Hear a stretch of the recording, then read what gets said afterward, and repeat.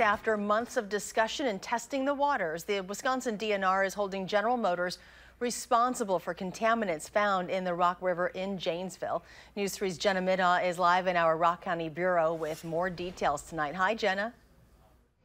Hi, Charlotte. The DNR sent General Motors this letter yesterday that says it's on GM to clean up a section of the Rock River that has contaminants in the sediment.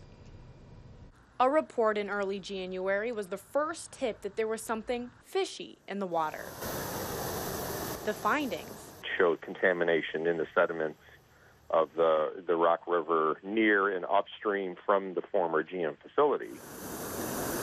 That prompted several meetings over the course of the year with GM, the city, and the DNR.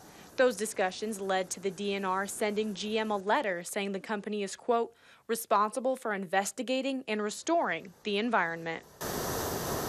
We're committed to being a responsible corporate citizen, and just as we have, we're going to continue to work with the city of Janesville and with the state of Wisconsin, to address this issue. Well, it's good for the river to get cleaned up, and it's good that the DNR is taking this action, and they've identified somebody to be responsible for the cleanup. The DNR is making GM get a move on the cleanup process. Within 30 days, the company has to hire an environmental consultant, and within 60, it has to submit a work plan. We plan to perform some additional investigative work this month.